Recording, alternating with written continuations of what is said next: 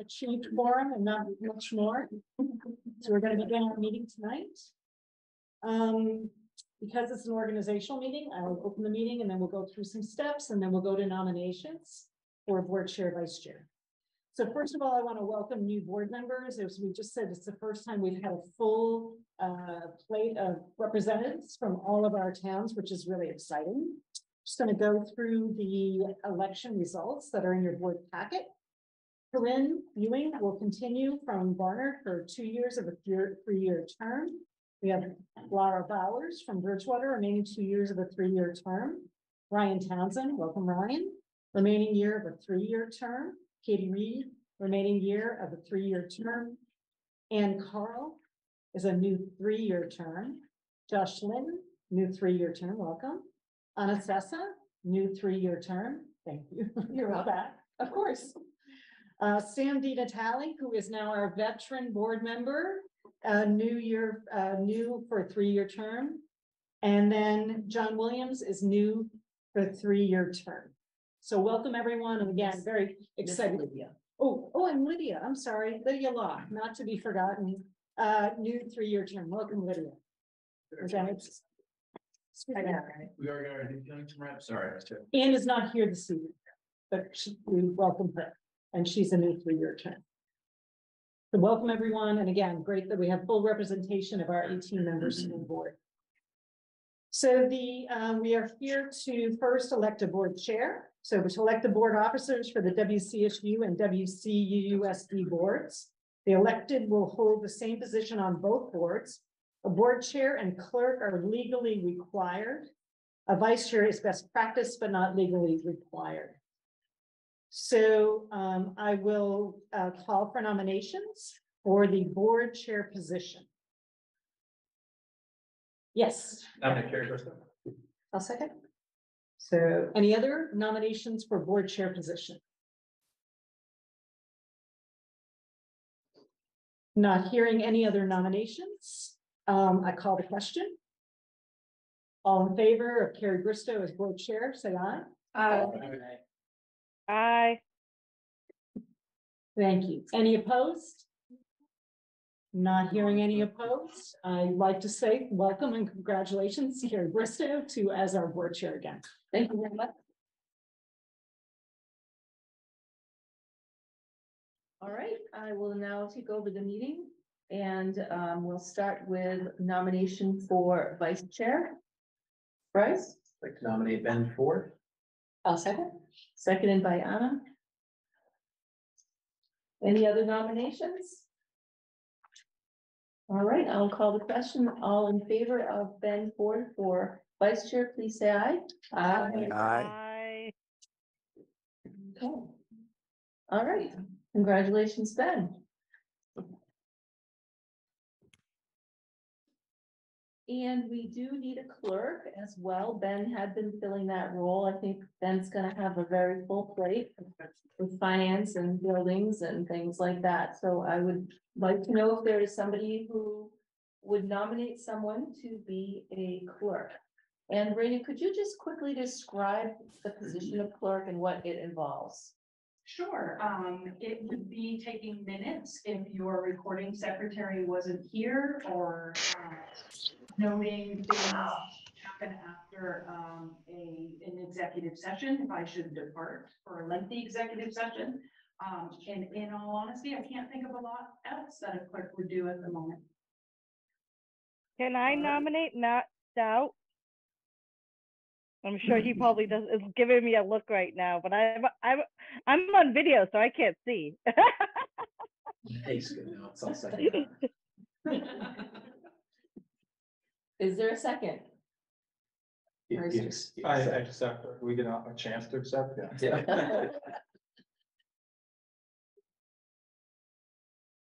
And Bryce second. Bryce seconded. Okay. Any other nominations? All in favor of Matt Stout as clerk, please say aye. Aye. Aye. Aye. Right. Thank you, Matt. May your workload be light. Okay, at this time, I'm going to ask Sherry to show us a document that Bryce kindly provided to us.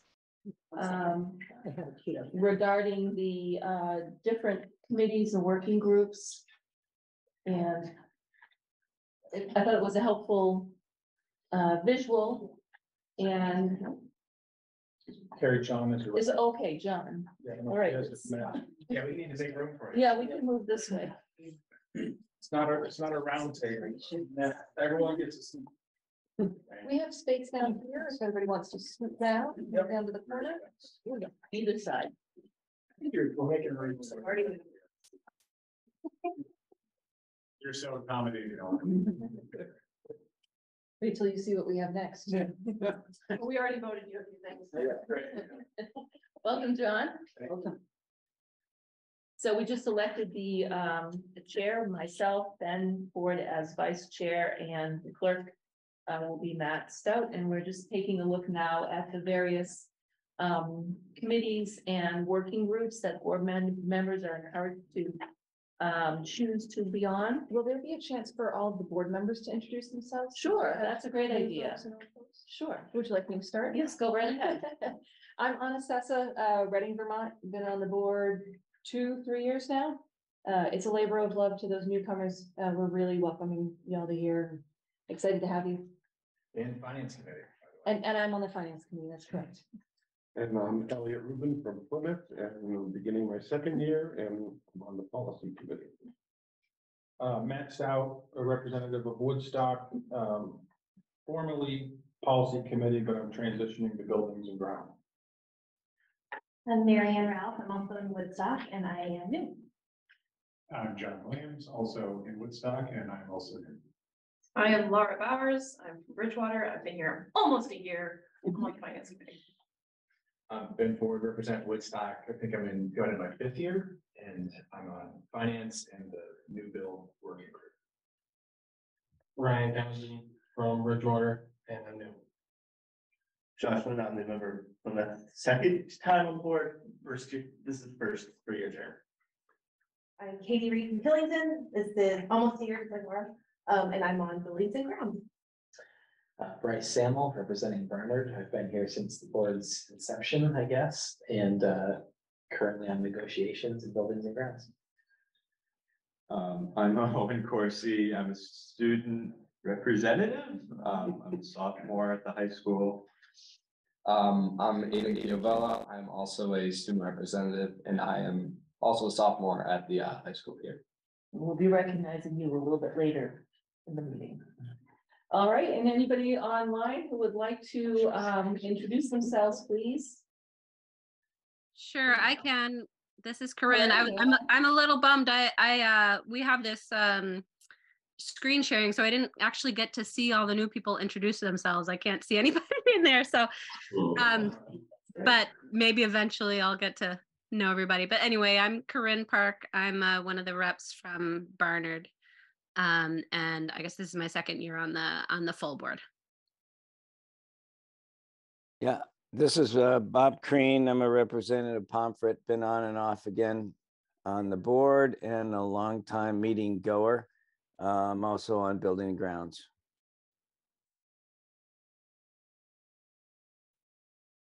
Sam? I'm Sam DiNatale. I described as the veteran board member. I'm not sure how I feel about that, but I think this is my 6th or 7th year. I don't know. I've lost count. Starting my another 3rd year term. Woodstock graduate and Woodstock resident. All right, Adam. I'm Adam Amley from Reading. Bryce, or I don't know how. I think I joined at the same time as you, so whatever date that was. And I think I'm in my final year of my term, so one more year, and I'm the former chair of the negotiations and hiring. All right, Lydia. My name is Lydia Locke, and I represent Pomfret, and I think I've been on the board for about a year now. And Ray.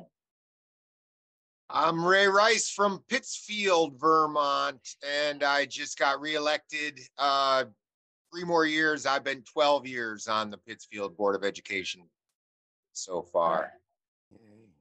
All right, thank you. Thank you all for doing that. So on your screen, those on the screen at home, and also here, we have, the three, boards, and we informally moved negotiations, hiring and retention to a working group status because it does not meet all the time because it's only during negotiation times. So you can see a little bit about the work of each committee and working group. And I think tonight, because some of you are brand new here, you may want a little time to consider which committee or working group you might like to be in. So I will pass this paper along. And if there is a specific one that you're interested in, Ben and I will make those appointments soon. But if you'd like to float a little bit and go to some of these committee meetings before you make a decision, that's another option you have.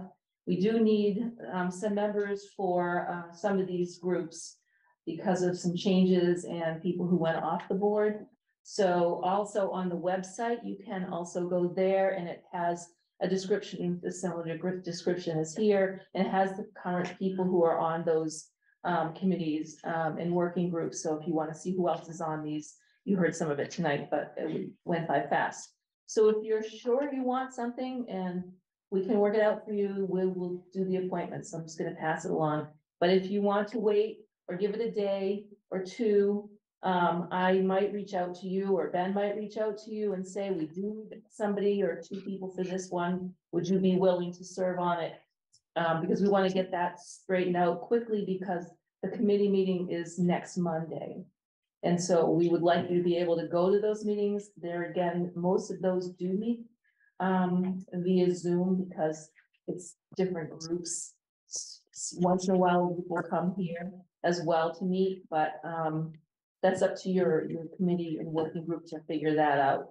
And I sometimes float around to different meetings from time to time, and any chair can request that Ben or I or one of us come, or Sherry might be invited to come, or somebody else from the administration, because of whatever's being discussed might need a different voice to it and more information. Is it an opportunity that our student representatives could join as well? I think one is already interested. One has already been invited. Perfect. Owen. I just wanted to make sure that they knew that it was an opportunity. Yes, for them Owen if has they been want. invited to policy and he's accepted.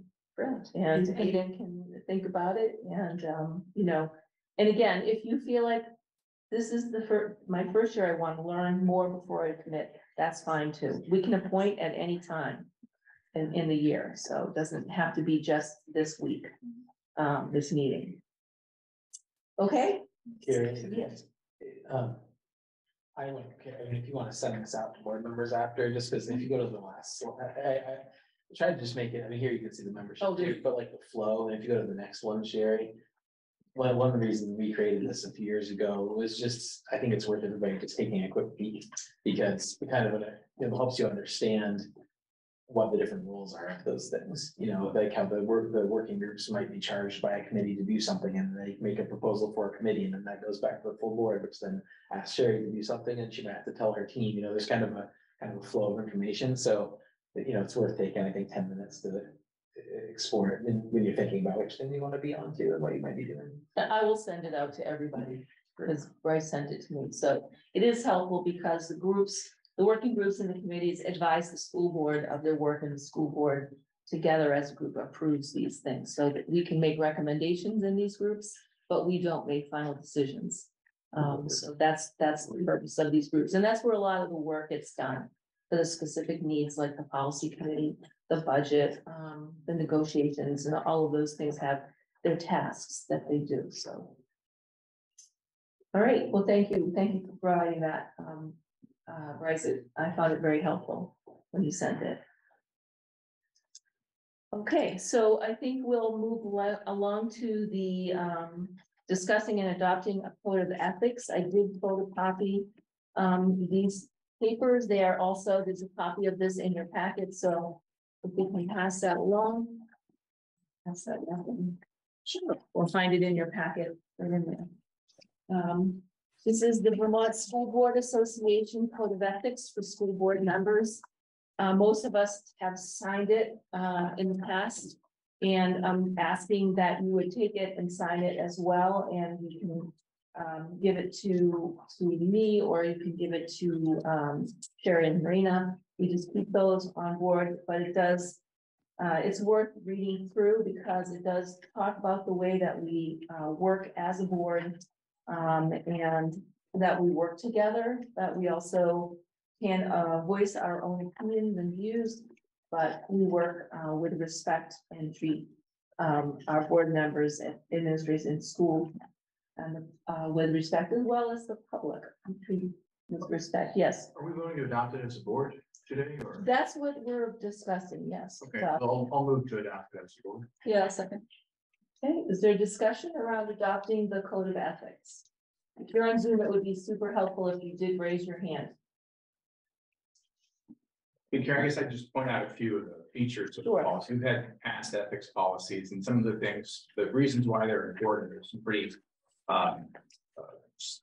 central tenets to board membership, and that's like, you don't take action on your own on behalf of the board. We act as a board, not as individual members. You don't give an individual, for instance, give an order to a school employee, right? We can take actions as a group, promotions. You don't have conflicts of interest. If you have a personal, like a family relationship or somebody, a relative or someone else, maybe a financial interest, those things could cause a board member to sit out of board actions, right? And then confidentiality is another aspect of the policy that's incredibly important for board members. Just wanted to call out some of the features. Okay. Thank you. Any other comments on the code of ethics? All right, so if you would read through it when you have a chance and sign it, if you're ready to sign it tonight, you can just pass them along to Sherry. Sure. She'll be the keeper of that. We need a vote to adopt. We probably do. I mean, you can sign it regardless of. I just have the motion. She says later. And I guess I have a question. Is once it's adopted, do we have to adopt it every year? I think it deserves a review every year. I mean, it's changed now. No, I don't think so either, but we may need to add things as we. That it be adopted every year. It's their recommendation, but Okay. we don't. Obviously, have to. All right. All those in favor of adopting the code of ethics, please say aye. Aye. Aye. Any opposed? Aye. Any opposed?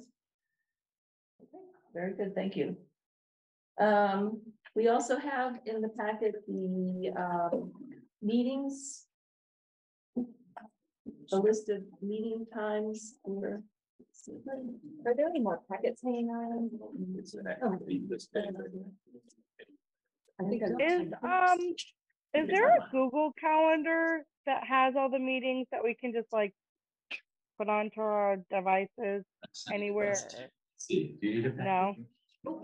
No, it's on the website. You'd have to go there and then you would have to But- put it in. But there is a link on the website for Google Yes. Calendar. Yes. Fantastic. Physical calendar. Yeah, it's a physical calendar. Oh, okay. Oh, okay. Okay. No problem. All right, note that mostly it's first and third Mondays, except when there's a holiday or a day out of school or a vacation. All right, we also have our posting places where these things are posted, and I guess we are approving both the board meetings and the committee meetings, which is on the next page, I believe. We have committee meetings. I'll go ahead and make a motion to approve the board meeting schedule and designated posting places and newspapers of record. I'll second it. Second. All in favor? Aye. Aye. And is there a motion to adopt the meeting, the committee meetings? So moved. Second. Okay, thank you, Bryce and Anna. All in favor? Aye. Aye. Aye. Any opposed? All right, thank you very much. That has passed. And we need to appoint a delegate for statewide health insurance. I think, Adam, you have done that in your past, correct? He looks very enthusiastic. Love the enthusiasm there. It was a big ask. I was able to pull it off. I think I did absolutely nothing. So Okay. either I missed something or there isn't much responsibility associated with it. Yeah. Would somebody like to make a motion? For like a nomination or? Yes, a nomination, sorry. Adam, are you willing to try at it again? I will nominate Adam. Second. Okay, thank you, Bryce. All in favor, say aye. Aye. Again. All right, Adam, thank you so much for your hard work on that. Sure you give us a full report whenever you are tapped for that. Thank you. All right, is there a motion to adjourn the reorganizational meeting? I'll make a motion. Second. All in favor of adjourning? Aye. Aye. All right, thank you. Okay, we have a scheduled appointment to start around 7, is that right? You want to call to order? Yeah, I will, I just Okay. want to make sure. Yeah, and I think Allison's here with most of our students. We have some of our other students present, so I think we're ready to go. Okay, all right, I'm gonna call the meeting to order at 6:53. Are there any amendments to the agenda?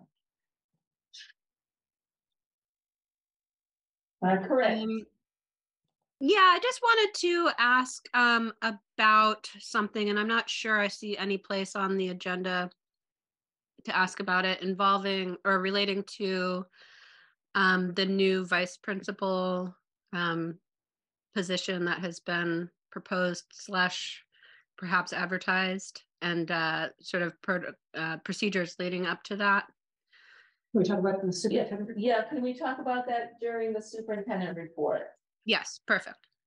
Okay, and I'm going to add that during the reports, the student reports, I will be asking for a motion to appoint our student representatives as official non-voting members of the school board. So I just wanted to make sure that I don't forget that.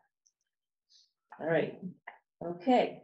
All right, so at this time we have public comments. Hi. Hi, Jody. My name is Joni Kennedy. For those of you who don't know me, I've worked in the school for 28 years. And I'm here tonight to address the board and the district.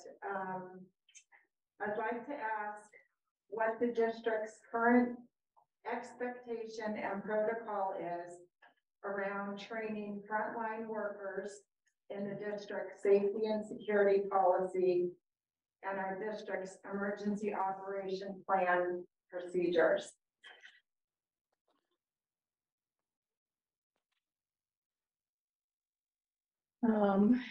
Public comment. Yeah, since it's public comment, generally we just listen to questions and concerns, and then it may come up again when we're out of public comment, possibly. Okay, so yeah.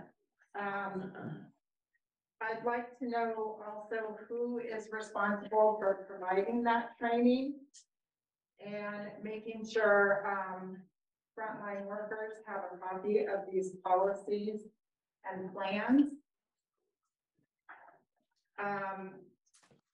Frontline workers need our school plan and policies along with proper training in them to give workers the confidence and understanding to respond if needed. Understanding our rules and policies and plans as it relates to safety and security is essential. And I can respond during it's in my 6. Okay, very good. So I tried to jot down things, but if there's something that's not said, I'll allow you to ask for clarification only. Sure. Okay. Thank you. Thank you. All right, at this time, we will have a presentation on the implementation of the WCSU Equity, Inclusion, and Diversity Policy. So if you remember back in January, Twin Park asked us where we were in terms of the implementation. And I thought it was a great opportunity. There are many examples across the district, but I had been in some classrooms and spoken with some teachers. And so I've asked that some of our teachers, some of our students to present on the work that is being done, and some of our other directors. So I'm going to share, let's do this, right? My screen, whoop, that's not what I want. So let's do that one. Oh. You may have to unshare first. There we go. Okay, so now I'm gonna get back to here. Should come up, yes. There we go. All right. So tonight we're going to look at, if we remember, it was a 2-year process for the board to approve and accept equity, inclusion, and diversity policy. We began that process in May of 2022. And the policy begins with these words: Windsor Central Supervisory Union and its member districts are committed to creating and maintaining a positive and inclusive learning environment where all students, especially those who are currently or historically marginalized, feel safe, included, welcomed, and accepted, and experience a sense of belonging and academic success in a safe and caring learning environment. So tonight we will hear from the Prosper Valley 6th grade class regarding their equity experience. We're also going to hear from our students who are the members of the Students Advisory, Superintendent Student Advisory Council on their work on a student manifesto for equity. What are you guys watching? I can't get in to my computer to get it to work. Those are students.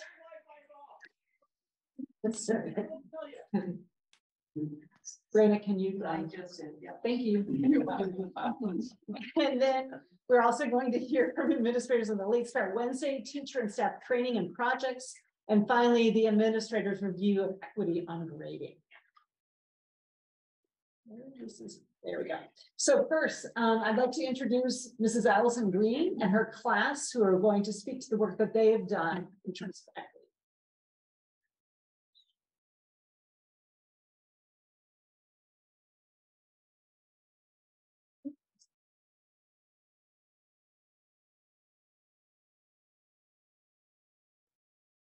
Oh, Allison, you're on mute.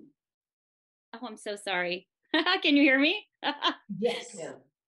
All right, I'm Allison Green. I teach 6th grade at the Prosper Valley School.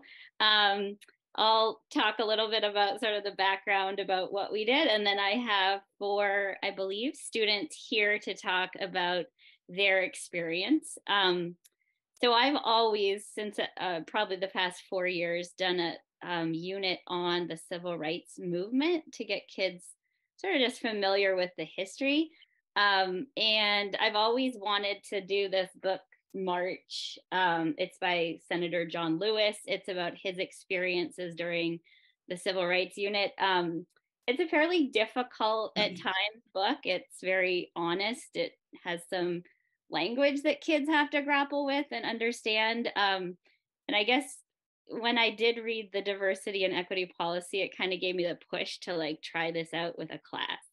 So the 6th graders are here to tell you a little bit about what we did. 6th graders, if you can just, unlike me, make sure your microphone is on, I'll let you guys take it away.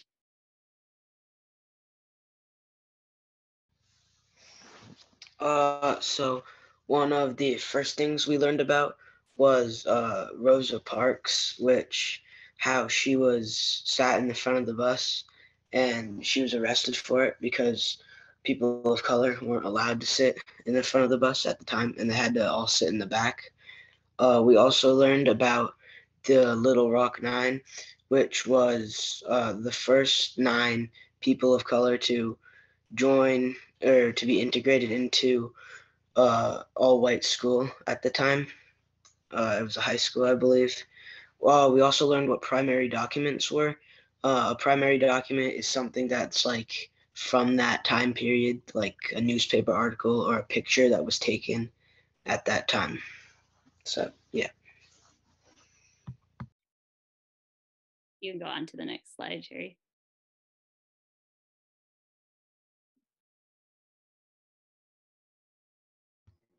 Okay, so one of the next things we learned about was the lunch counter sit-in. And so in 1960 in North Carolina, 4 college students who were Black went to a lunch counter. And this was their first trial.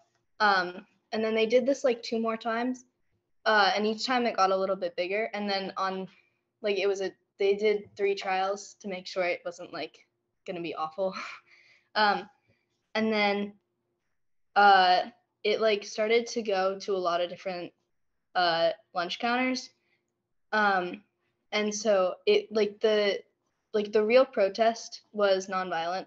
And the point of that was like, so if they got thrown in jail, they would just fill it up instead of like, and then like all the people who actually needed to be in it, like they couldn't. And it spread across the South, and it wasn't just Black people who did it. Everyone did it.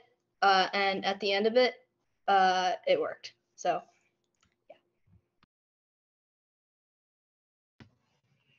So we also learned about the Freedom Riders. This was a test, basically a test starting in Washington, D.C., going to the South. There were people of all different races and all different ages.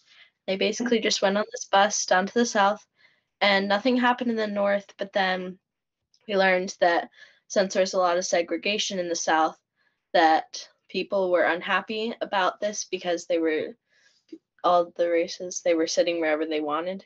So it got violent and people bombed the bus, and then there was violence outside of the bus and they ended up in jail. But they, yeah. You can go on, Sherry. All right, so we read this book called March, and it was by John Lewis, who was the guy who experienced, like, he was involved in the civil rights movement, and that was pretty cool. And I also really liked how the book was in black and white, and here are some of the pictures that our class found interesting. Yeah. You can go on, I think. So we sort of polled some kids after reading the book. We just have some quotes from all the kids in the class that read it. I'll read these. You can read along. I found it interesting that they never gave up, even after they were beaten and thrown in jail. I found it interesting to learn about how much courage the Freedom Riders had. I like learning how people came together to do something important. I didn't know how long discrimination lasted after slavery was stopped. I was shocked that they would blow up a bus just because someone with a different skin color was riding it. I found it interesting to learn about how people could only vote if they passed a test, and they could not get proper schooling to pass a test. You can go to the next one. We have some more. I'll let you guys read these on your own. Liam, do you want to finish it off? Yeah, sure. So to conclude all that, I feel like it was important to learn about the civil rights movement and just history in general, because harsh topics like this really helps us learn about our country and our country's history without sugarcoating it, even though that there was like some harsh actions or language in the book. I feel like since we're in 6th grade, we can handle that, and it's important to learn about that kind of stuff just without sugarcoating it and just learning about our country and our history. Thank you, guys. Thank you, Allison, and thank you to your class. I'm so excited they were able to come tonight. Thank you guys for having us. Any questions I can probably answer, or you need to move on? I would like to just say thank you, Ms. Green, and your students. I have Liam, Chloe, Lucy, and Andrew. Thank you all so much for showing up. You're so brave and so welcome to join us in the future. Thank you. Thanks. Yes, thank you very much from the board for the time you put in learning and also sharing that with us in our meeting tonight.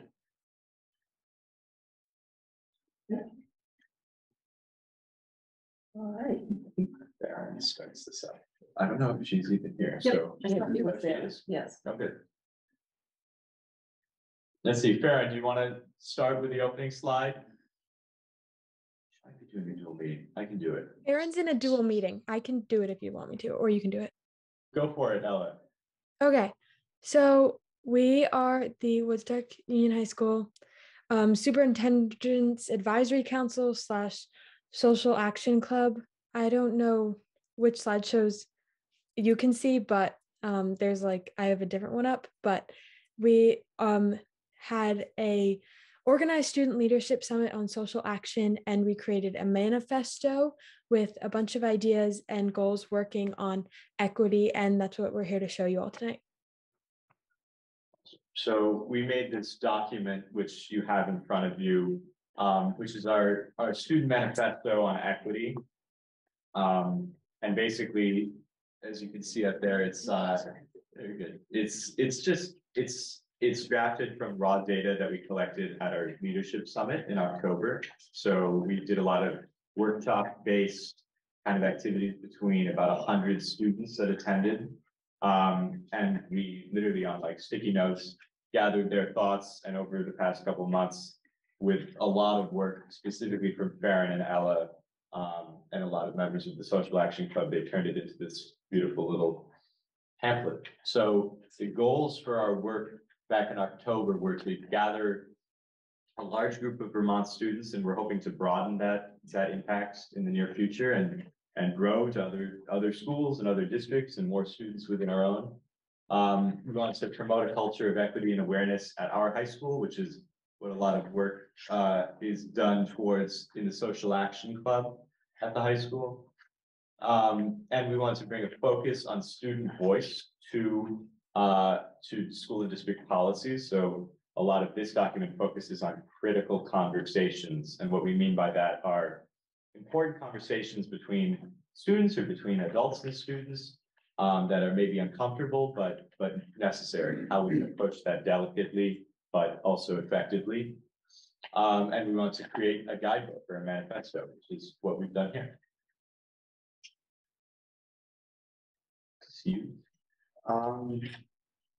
It can be, it's fine. Yeah, all right, yeah, I'll, so basically, this is the process, this was the start of, our process to, draft this manifesto and this document, to be shared to, a greater audience. We started on October 14th, 2022, which was the beginning of this year. We hosted a student leadership summit, which, was organized by both the Superintendent Advisory Council, if I have the name right, and the Social Action Club. And the big idea of the summit was it was a group and team focused event where students led conversations, where we brainstormed different ideas. We did workshops and activities, and they were surrounded by these central ideas about equity and inclusion and how to make our school environment more equitable and inclusive. And from these conversations and these workshops, we were able to collect feedback and synthesize this input into a single easy access document, which is right in front of us. I'll go ahead.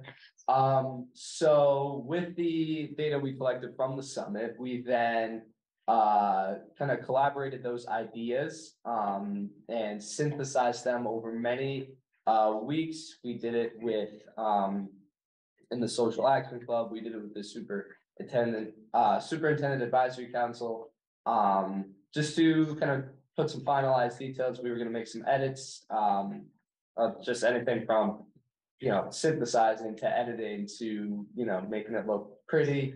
And when we came up with this document, our main purpose for it was to be used for future policy making and norm changes in our community, and possibly to inspire other communities to do the same.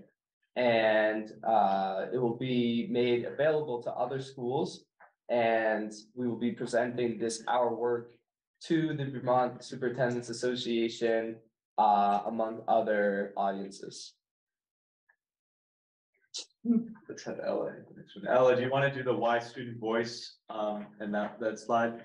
I can do this one now that I'm back. Sorry about the first slide. Yeah, go for it. Okay, so the first two questions that we addressed in our manifesto were why student voice and what are the hopes and needs of students. And so this was all synthesized again from the sticky notes from the Leadership Summit. And within our large bubble of why student voice as a part of our manifesto, I believe it's the second or third page, we were talking about emphasizing the value of student input for school policies.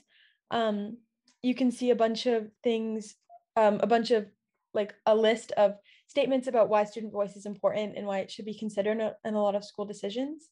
And then the second question, what are the hopes and needs of students, was a distilled list of expressed student needs. We weren't able to include all of the ones on the sticky notes, but we did try to get the main idea that students expressed were their main hopes and needs in our school community.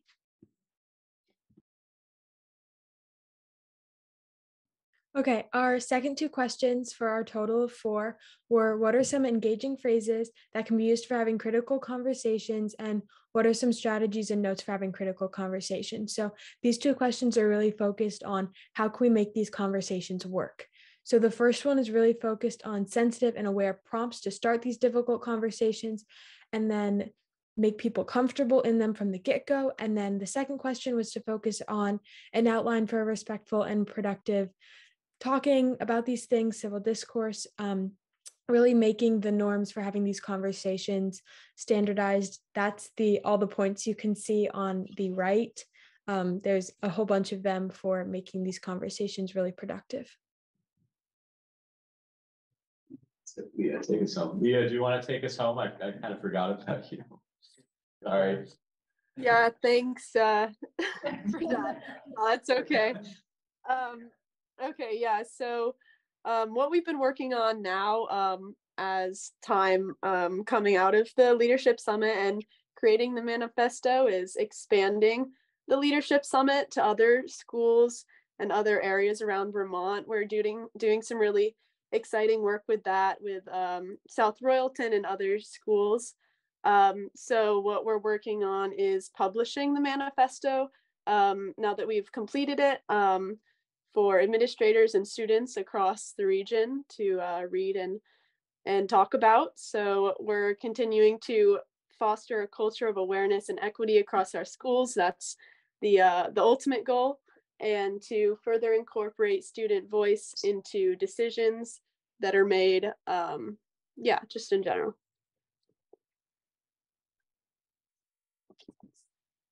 And so this group of students and 2 of our educators have submitted a proposal.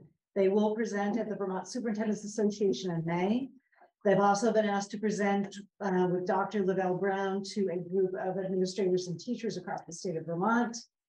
And they've also submitted a proposal for a national presentation in St. Louis next September. So we're very excited, figured out how we could pay for it. We have to go. So that would mean that the 5 students, if they're available, could fly to St. Louis and have a presentation. I think it is really commendable, the amount of work, and they're really understating what they did. They organized the entire event.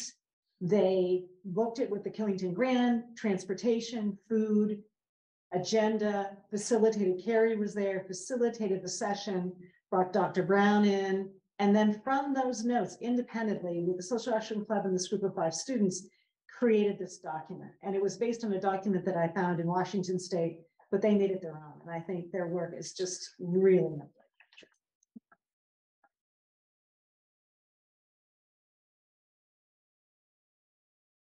Thanks, you guys. Their next step in the district was they will be training the faculty and staff at the high school and middle school on the application of this document. And so hopefully I have a new body of work for them for next year, but we'll just one step at a time because they get tired after a while. So. But it's very exciting. Thank you. So Jen Staten, we've got all the Statens here tonight. Jen Staten will present and regarding the professional development that the teachers and staff have been engaged in. So Jen Hi, Moffett. everyone. Jen Stainton here, Director of Curriculum Instruction and Assessment. New board members, you'll be hearing from me later. I just wanted to frame a little bit about the equity work, one aspect of equity work that's happening across the district. The late start Wednesdays, so the days when students come to school a little bit later, once per month, are really important for our equity work. This slide here sort of frames those late start Wednesday PD sessions for you a little bit. The goal of those Wednesdays is to promote equity, inclusivity, and efficacy of our teachers. And we wanted to make sure our teachers had some voice and choice in how they engaged with that equity work. So they could pick entering through instructional models with universal design for learning, through racial equity, or through our portrait of a graduate and deeper learning. And we have 3 different people facilitating those strands, but within those strands, we had options. Teachers could take a 101 course on the topic taught by somebody, or they could engage in their own learning if they wanted to, picking a book or connecting with a colleague. We wanted to make sure that teachers engaged in a level that made sense to them and allowed them to have voice. And Audrey Richardson is here. She is facilitating the central strand there on racial equity. And what she's going to do is talk about that particular strand tonight. Next slide. Thanks, Jen. Hi, everyone. My name is Audrey Richardson, and I'm the MTSS Equity Coordinator, mostly in the high school, middle school, but I also work in partnership with the elementary schools. I'm also a lecturer at the University of Vermont, where I teach graduate courses on race and racism, culturally responsive approaches to literacy and literature, and a bunch more sort of literacy offerings depending on the semester. This year, I've been helping Jen, as she mentioned, with the Late Start Wednesdays by coordinating the equity strand.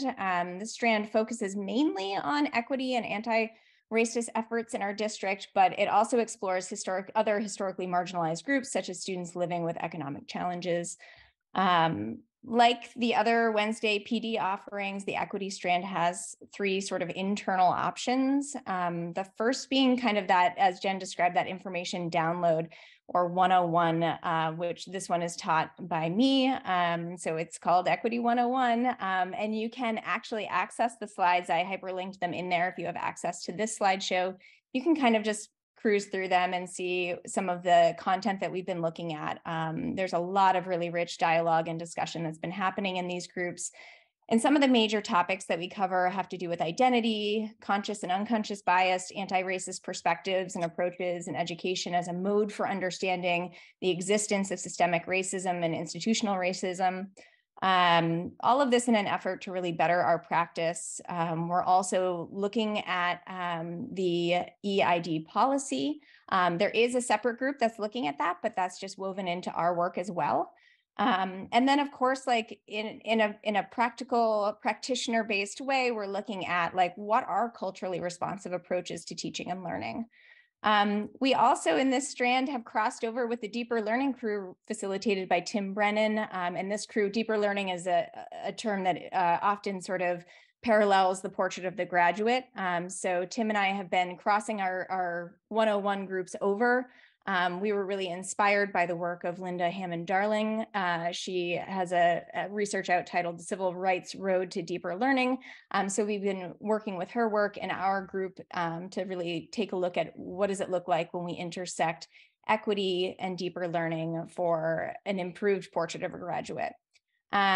So the other offerings, as I mentioned, Sherry's group is looking at the policy, and they've been really working hard to kind of pick things apart and just really think about what that means to have such a powerful policy. We also have a number of really thoughtful book group discussions going on. We had a teacher approach us at basically the inception of these late start ideas in this equity strand, saying we've experimented or we've had book group sessions with the book White Supremacy and Me. Can we run this in the late start? And we said, absolutely, that's a great use of our time. So we actually have 2 book groups that are facilitated by Vanessa Kramer and Anna Majesi. One is virtual and one is in person, so that folks have autonomy and have the ability to kind of choose what works for them.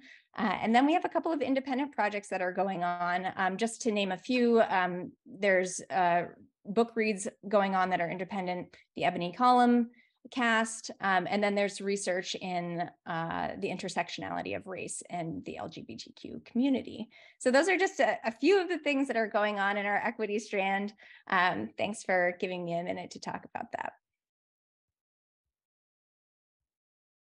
Thank you. Thank you, Jen and Audrey.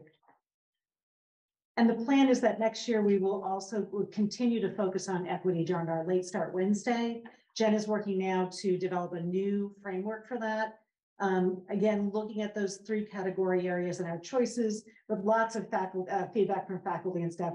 And Anna's here tonight, and thank you for coming as one of our leaders of one of the book groups. So one of the things in terms of, so you can see we started at the classroom, we moved to the high school, and we're kind of moving out step by step. One of the things that the leadership team has been participating in, and so that's all the principals and directors, is doing work with Dr. Lavelle Brown. And he is the person who came in and did some training, superintendent from Ithaca, New York. And so once a month, we participate in conversations with Dr. Brown. He brings in national representatives to have conversations on different aspects of the EID work. And that's the group who our students will be presenting to next month. One of the things that we are required to do as being part of this training is to develop a project. And so in talking to the administrators, we really felt that it was important to think about what are our grading practices that reinforce some of the inequities that are in our district. So we've read portions of Grading for Equity. Some of us have read the entire book. We've had lots of conversations about what does our report card and grading system say about us and how we see equity. One of the pieces that we're now looking at is how do we identify when a student has mastered a standard at the elementary level. So if a report card, the purpose of a report card, and we talked a lot, what's the point of a report card, is to really communicate student progress around their students' mastery of certain standards. And so our next step really is identifying what is the standard for first grade? What does it mean to be a third grader? And so that's a lot of work and something that we are now kind of framing out about how do we move that forward and how do we make sure that we are communicating both to students as well as to parents about how a student is progressing through the elementary schools. The middle school and high school has had a grading policy that the policy committee is reviewing again. That's been in place for a number of years, but we really haven't focused and thought about how do we communicate progress in an equitable way at the elementary level. Another piece that I wanted to add, and this is something that Raph and I have been working on. Each year we're asked to meet with members of the Dartmouth College staff and faculty. And one of the topics that we pitched to them is around popping the bubble. And what we mean by that is that in our communities, it's very hard to have experiences with diverse individuals. And so they have been interviewing, and this is their midsummer report that they just sent to us yesterday, but they have been meeting with faculty and students and staff around what does it mean to pop the bubble, what's their experience. What they noted, and I thought was very interesting, students are passionate about issues that feel personal, and our project aims to connect with the personal experiences to the local and global community context. Our initial designs provide the opportunity for students to learn, and unlearn from each other by questioning their assumptions, their positionality, their values, and how they see the world. So we're hoping that by students having more diverse experiences, have a greater understanding for people who do not look like them or have had similar experiences. So it's been really exciting to do work with them, and we're looking forward. They've pitched a couple ideas on how to address this. They'll be coming back to after their spring break and giving us some other opportunities. Some of you remember we had a similar group come through, and they offered a really interesting curriculum that we used with freshmen around having conversations about diversity and how we see each other. And so this is a new piece of work that we're doing this year. So finally, where do we go next? So students are planning another student leadership summit on social justice. We're looking at funding and we have some ideas, but we're working on that. And for some of you to know, we invite students from other districts. This last year, we had 15 students from Hartford. We had some representation from another school district. So hopefully it's not a Woodstock Union High School event, but really it's a student action group. And so we really want to diversify who students are. We have the presentation in May in Burlington. We will continue to focus on equity in our late starts. There's plan for a teacher forum to showcase lessons addressing equity and problems of practice. That's what's coming out of my group, having a more open kind of continuum, something that's online. And then administrators will continue to address issues of equity in grading and reporting practices. So that's our update. Do we have Corinne open this up a little bit? Thanks. That's awesome. You guys are doing a ton. I was, so you went sort of from the classroom out, and I was curious, because I know it's part of the discussion we had when the policy was being developed, about the idea that, you know, the relationship to the community and the community as sort of the context for all this work is a huge, important part of the work. Have you had thoughts about, you know, engagement with the community around these issues at all? We have not gone there. I know that the Social Action Club has had a lot of community involvement, and they've been having conversations. That has not been the focus of the work of this year thus far. Jen? However, we did engage with the community quite a bit when it came to the district name change, which was for some equity reasons. So there has been a little bit of work there, but not a conscious effort to do an educational piece around it.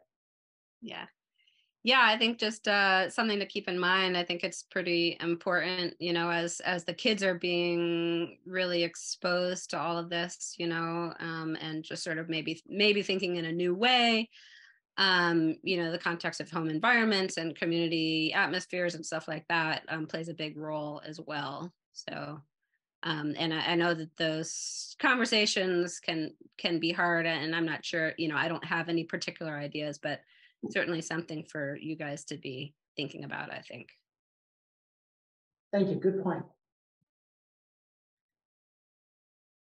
Any other comments? Yes, Bryce? I'd just like to say that it's a really comprehensive body of work. So thank you to students, administrators, faculty, everybody for all the work they've put into it. Well, I will say the faculty that I've spoken with are incredibly appreciative of the policy it passed by the board. It has, and many times it's really hard, and it's kind of what Owen and Aiden were saying. These are really critical conversations, and they're really hard conversations. Our students from Dartmouth were talking about, some teachers had noticed that some of those are radioactive conversations. You don't know what's going to happen when you pose some of these hard questions. And so knowing that a policy is in place, that administrators can, you know, rely on, that faculty can look to, has really been helpful. And I believe, and I've been told by the teachers, has really helped them in their work and, you know, their willingness, like Allison was sharing, to put some more challenging things into our curriculum. So we are really appreciative of that policy and the time we took. I mean, it took 2 years to bring that forward and be approved and accepted. So thank you to the board. Yes, and I think that you've produced here a very practical document around, you know, you've got to have a difficult conversation. Well, here's some starters. I mean, I think that's really practical and really useful. And I hope that, you know, these show up in everyone's classrooms so that either student or staff member can have these to help them as they frame questions around just even about my schoolwork and how it's going and why it's not going the way I might like it to go. So thank you so much for all the things that you've done, and for being, you two, especially for the last 2 years, have faithfully attended our meetings. And it's been great to have your voice. And it was great to have the 6th grade voices because they'll be here next year. So thank you so much for all of this work. It's not easy. All right, then I think the next thing on our agenda is an international excursion approval. And I didn't see it, I'm not sure I saw it in the packet, but it's on the agenda. It was a link. It was a link. Oh, it was a link. I did look at the link, yes. And, Anna, are you going to speak to it? Yes, hi, I'm Anna Majesty. I work at Woodstock Union Middle School and High School. I'm a Spanish teacher there. My colleague, Betsy O'Neill is joining us via Zoom. Thank you for having us here and looking at this exchange. We are, some history, we're hoping to revive the exchange program that has been a vital and rich part of our school, particularly the modern and classical language department, where students don't just visit another country, but they actually host students and develop a relationship between a school in Spain, in this case, and are able to have the students come here in September and then visit them in the spring. So we are reviving that tradition, we're hopeful, and we're seeking board approval, and I'm here to answer any questions about that. Just a little bit of background. The school that we are in contact with is a school that one of our mathematics teachers, Luis Villanueva, has contacts with. It's an incredibly diverse school, and it's in Madrid, the capital of Spain, and that school has already been engaging in sort of Skype exchanges with our students through Betsy O'Neill's class, and Luis has already kind of garnered a lot of enthusiasm from that school to visit us here. We've also had meetings with parents, and there's a tremendous enthusiasm with parents and students to visit. So this one is very much focused on kind of that. I guess we were talking about exposure to diversity, and this is a real world way for our students to develop oftentimes long-lasting contacts with people from another country. So I'm here to entertain any questions that you might have, and our timeline is we are looking at hosting students from Spain. We already have 24 who are eager to hear from you all. Very interested in coming in September, early September, and our trip would take place most likely in April, has been our tradition.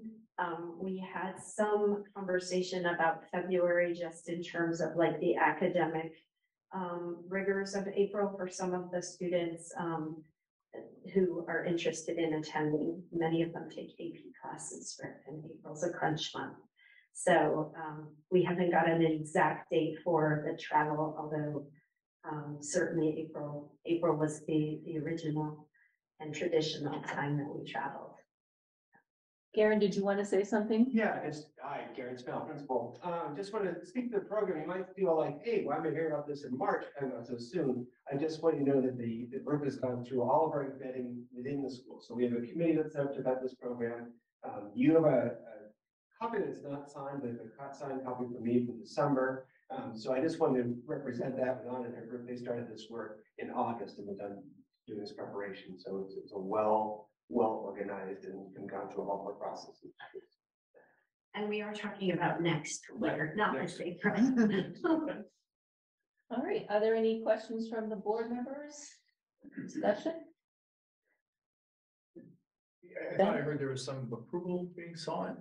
Right, Okay. but if you have any questions that you'd like to ask. Do you need to make a motion to open up the discussion? Yeah, I guess I don't know what approval entails. Are they looking for funding and looking just for an okay? School board approval. Move to approve. Yeah, I'll second, if not, just to open up the discussion so that we can have discussion about it. All right, and Bob. Yeah, I just have a question about the possibilities of using this program to promote the possibility of getting some of the students from these partner schools to tuition into Woodstock High School for an entire semester or an entire year. That's all. Okay, well, I know that has happened. It has. The longer term, yes. Ray. Yeah, I really think this is a great program. My daughter Magnolia went through it, went to Spain a couple times. We're really good friends with Anna. Still, we hear from Anna. She's come to visit us. Maggie's going back. So this is a great thing, and we should do as much of this as we can. I highly applaud this. Okay. Are we ready to vote? Yes? All in favor of approving this travel opportunity, please say aye. Aye. Aye. I enthusiastically say. Thank you all. All right, thank you very much for taking your time to tell us about it. Okay, we now are going to move into our reports, and we have a superintendent's report. Sure, thank you. First, want to recognize the girls hockey team, the girls snowboarding team, and James Underwood. They're all state champions.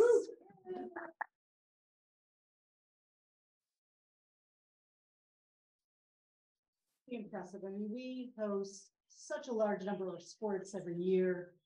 And it's never been the point of our sports program that I think of to have as many state champions as possible. It is really to make sure that every student has opportunities to participate in some kind of activity, explore lifelong mushrooms. So when two of our teams and one of our Nordic individuals are recognized as a state championship, it's really exciting. So I just wanted to start with that. Another piece of work that the leadership team is really excited about is, so I think I've talked at the previous board meetings about the work in terms of literacy, the work in terms of math practices, and really the third leg of that stool is how do we use student time? What does the schedule look like? And so one of the opportunities that we have pursued through our ESSER funding is engaging with the work of Dr. Nate Levison. To look at what are our practices in elementary school in terms of how much time do we dedicate to literacy, how much time do we dedicate to mathematics. If our goal truly is to hit 90% proficiency in literacy and mathematics by grade 3, we have to be laser focused. For that to happen, we really need to make sure that when we have students in literacy, mathematics, we are really following best practices. So Nate came and I was amazed. I mean, this is an individual who presents nationally. He typically works with school districts of 22,000 students. We just have over 1,000. But he was really excited. We've worked a little bit with him in the past. We are pursuing his practices in terms of our finances. Ben and others in this room who are in finance have looked at his book on smart schools, smarter schools, smarter budgets. And so he met with the leadership team last week for an hour and a half. Every single faculty member, staff member has been interviewed, or every faculty member has been interviewed in the elementary school regarding how do we use our instructional time. So based on the training we did in best practices, interview with all the principals and directors, interviews with teachers, reviewing of our current schedules, reviewing of our policies, they will create for us a model schedule. And so that will be ready probably in May. And he will be back to, Nate Levison will be presenting to the school board around his recommendations on how we use our time for all of our elementary schedules. So I'm very excited about that work. And again, this is an opportunity that we are able to pursue because of the ESSER money. So it's been interesting. One of the things that I've been very involved with in the last month is doing testimony to the Vermont House Education Committee and the Senate Education Committee. We've done 2 presentations. One was on the lack of support we're feeling from our designated agencies. Those are the groups that provide mental health supports from across the state. Those are typically in Hartford, Springfield, and Rutland. Because of our location here, kind of right smack dab in the middle, it's really hard to get supports for those mental health agencies. They're busy in Hartford, Springfield, and Rutland. And so for them to give the attention to us, it's been a challenge. We've heard some of the impact of that. Schools and teachers and administrators are really stepping into that. And so we did present to the House Education Committee, or I did, and some other superintendents. Myself and Raphael Adamek presented around PCBs and PCB testing. We really focused on our statement was if we had not received a moratorium on school facility funding in 2007, when the board first was concerned about the facility at the middle school and high school. If we had had the funding that was promised to us by legislation, we would have a brand new building right now, and we wouldn't be worrying about PCBs and radon. So we made some very bold statements. Raphael has his background in public health. We really pulled into that. And we may see some significant changes in terms of legislation and expectations around PCBs and testing. And really, let's focus on what's important. The 450 students who are now in our building right now, that they have systems that work every day. We had another problem today for Joe. He should go home and go to bed. He's been here way too much. So that was really exciting, having that opportunity to speak to both the House Ed and the Senate Ed Committee on those topics. And then lastly, we've been asked about our work on terms of full-time public pre-K. We are one of the very few districts in the state of Vermont that offer full-time public pre-K at all of our elementary schools. And I know there's some concerns about spaces. We'll figure it out. But one of the challenges are that even though we have over 100 pre-K students currently enrolled in our district, we only receive funding for half of that student. So you get for kindergarten through grade 12, we receive full funding. And even though our pre-K classrooms require a licensed teacher and a paraeducator, we receive less than half funding. And so one of the things that I've been asked to testify on and to advocate very strongly is that we receive full funding, and that we are now a model for districts across the state around how do you offer full-time public pre-K. And one of the fears is that our private partners will no longer be needed, and Carrie and others can speak to. That's not the case. Even with our full-time public pre-K, our partners in the private domain are needing to expand, and even then we don't have enough slots for all the demands we have in our communities.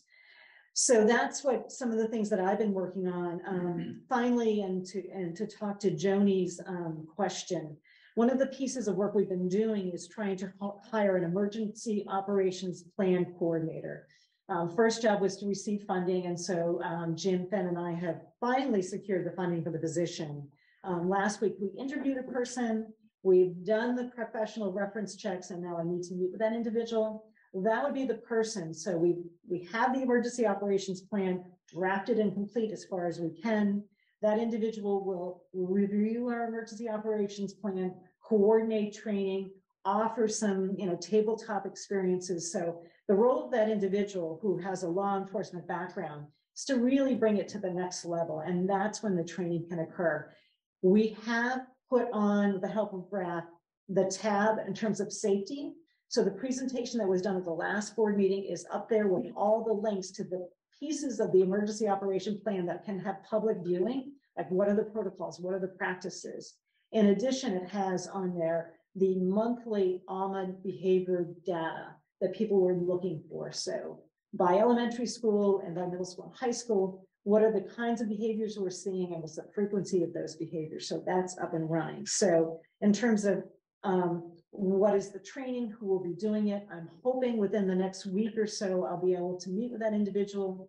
We will offer them a position, and then we can move forward and really developing that training schedule. At each of our elementary schools currently, they are reviewing the options-based response. And so that's been something that the faculty and staff wanted to begin with. We will then, the plan is before the end of the school year, do a walkthrough of just faculty and staff on how do we implement an options-based plan for security.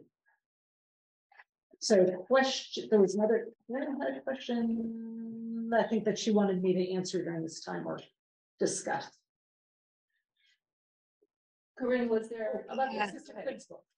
Yeah, I did. And actually just another quick question regarding what you were just saying about the info and the ALMA info that's going to be up on the website, or that is, I guess, already a tab up there. Yes. Can you provide a little clarity on to what extent each of the buildings is and the leadership in the buildings is utilizing that new, because I've my understanding is that sort of a model, it's sort of a new plan to sort of input all this data, and that maybe there's a couple buildings that are fully on board, have been doing it, and then the other ones maybe not fully. So can you provide a little clarity on there? Because if we're looking at data at all the schools, it may, some of it may be more complete than others. Yes. So what I will say is the middle school and high school have definitely embraced using Alma reporting. I know Cody and his team have worked really hard to train and work with teachers on what that looks like. Woodstock Elementary and Killington Elementary, we're very familiar with those systems. Again, they were PBIS schools and we're using what we call the Swiss system for student reporting. Barnard and Reading are still working on the agreements. I met with Melissa today from Barnard, principal there, in terms of what do we respond to, how we record that information. It is not that they are not recording, it is that what is the level of recording that's happening. And so I still see all of the reports that are submitted in Alma cross my screen every day. And so Reading is submitting and Barnard submitting. I will say that because Killington and West have been doing this kind of reporting for such a long time. And again, those are our two biggest elementary schools. They are really, I think their data, and maybe Raph can add to it, has the highest level of fidelity as well as the middle school and high school. I think Barnard and Reading are onboarding that and are mostly reporting more of the major behaviors than the minor behaviors. Would you say that's accurate, Raph? Yeah, and I'd add Prosper Valley is also doing a really Yep. robust job. They've been documenting their Yep. incidents in Alma for 2 years now.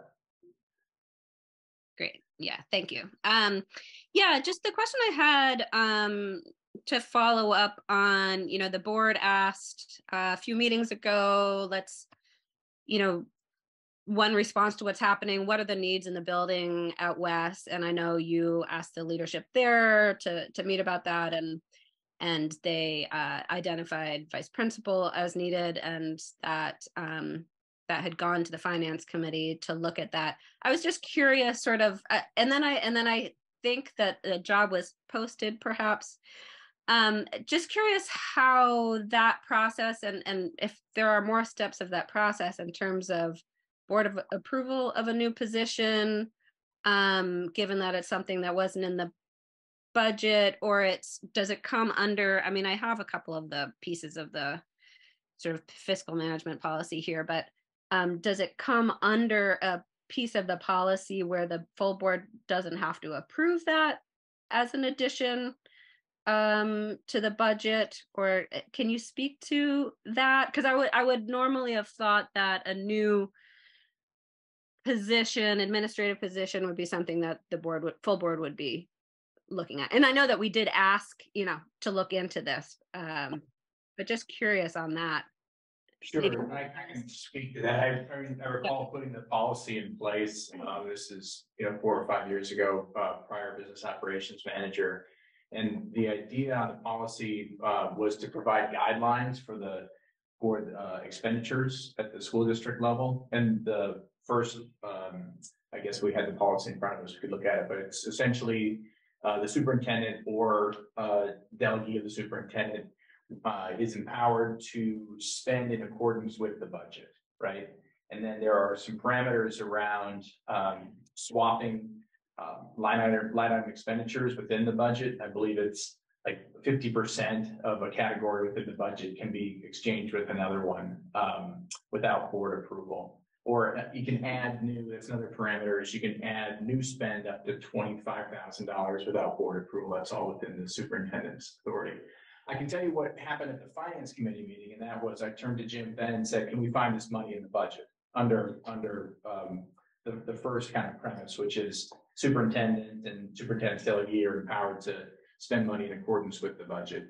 Is there 100% fidelity to the line item budget? No, you could make an argument that maybe we should have brought that back to the board. It's certainly within the board's purview to approve that. And if we want to do that as a board action, that's probably a good idea. Once it's identified where the budget that money will come from, or if it needs to be excess spending, the board would vote on it. But I think those are all potential paths forward. It's not, airtight. The policies really come in the form, as I said, of guidelines, and they're kind of general operating principles. I think, given the urgency of the situation and the pressures that we all, I think, we're feeling, and the clear recommendations of the superintendent, that was why the finance committee took the action that it did. And the timeline right now, this is hiring time for principals and administrators. We really wanted to make sure if this was the position, the direction the board wanted us to move. We had to move really quickly to post it. And as a result, we received, I think, over 10 to 15 applications for the position. And so the next step is there has been a committee brought together, which includes a board member, which includes a community member, faculty, administration. They will review the resumes, determine who to interview. I think that's happening within the next few weeks. And then a recommendation for hire will be brought to me after the reference checks are made. And that's how our a hire to begin for FY24. Correct. Yeah, I mean, I think that it all sounds perfectly reasonable and prudent and important to me. And I think that if we can hear, maybe if the full board could hear from Jim Fenn, sort of how that money was located and or what the effect is on the budget, it would be informative for us. And there's Jim, and I know that's his plan for next Monday night, right, Jim? It is my plan for next Monday night.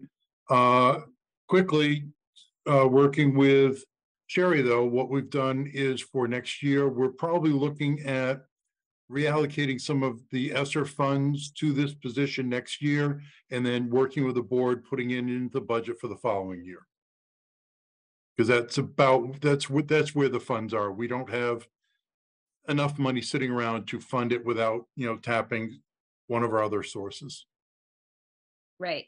Yeah, and so is be important to know, because the ESSER funding obviously is not something that goes on, and so the board will be looking at that, if it's a position that needs to be sustained. Absolutely, because the ESSER fund will sunset September of 25, so we have really one more year to spend the money, and then if this is the way you want to go, which at the moment it appears it is, then we'll need to make sure we include it in next year's budget presentation. Thank you. Okay, are there any other questions? Sherry? Yes, Bryce? Going back to the security plan, again, another thank you, right? I know the security plan itself didn't exist to this extent a couple of years ago. It's a lot of work, hundreds of pages. There's a lot going on there. And it sounds like there's a plan in place. That being said, I just want to acknowledge the fact that Jody did come tonight.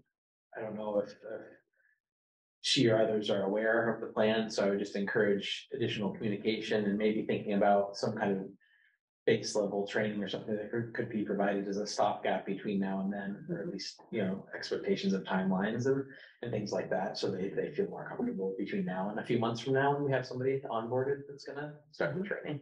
Because if it's happened 2 weeks from now, we want them to feel as good as they can, knowing that there's more to come. Thank you. Good plan. All right. I think we can move to the next report, which would be draft.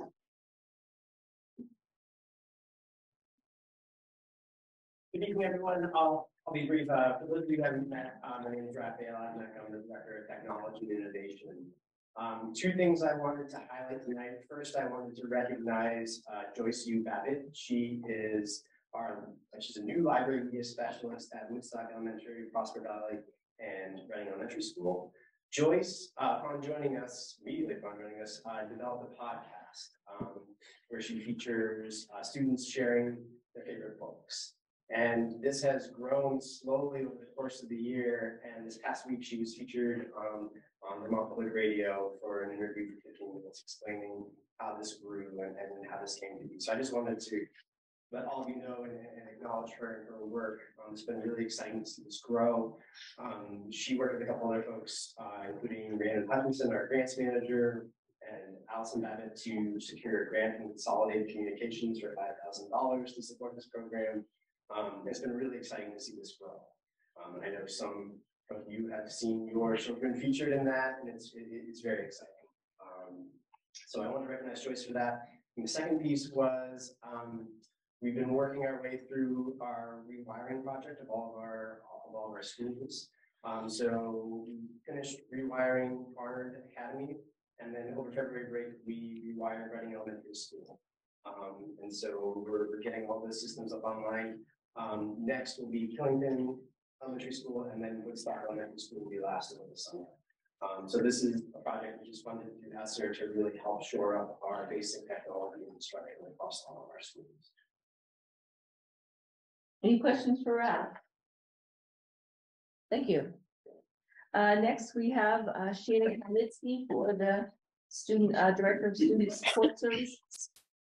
Hi, good evening. I'm Shana Kalnitsky, and I'm going to choose to highlight a few of the things that I've mentioned I work on, but I didn't get to really talk about in detail. And it was just mentioned that this is a big time of year for staffing, and we all know how difficult the job market is. And I've been spending quite a bit of time investing time in finding quality people. I don't choose to have a passive stand and wait for people to apply for job postings, even though that's a very visible way of finding people.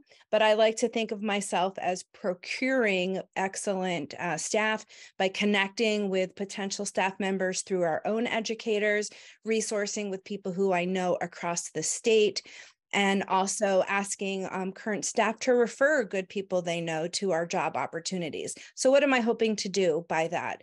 I think that beyond the requisite certifications or licenses that an applicant might have, I like to consider what assets might a new employee bring to a school team, so that the staffing decisions I've made with the folks that I've brought on since September were done with the goal of bringing new assets or skills, not only to support the students in the building, but also to support the school teams, meaning the educators and the administrators. And although my title is called the Interim Director of Student Support Services, I really take seriousness in my role and responsibilities on focusing on supporting the educators who are on the ground with the students each day.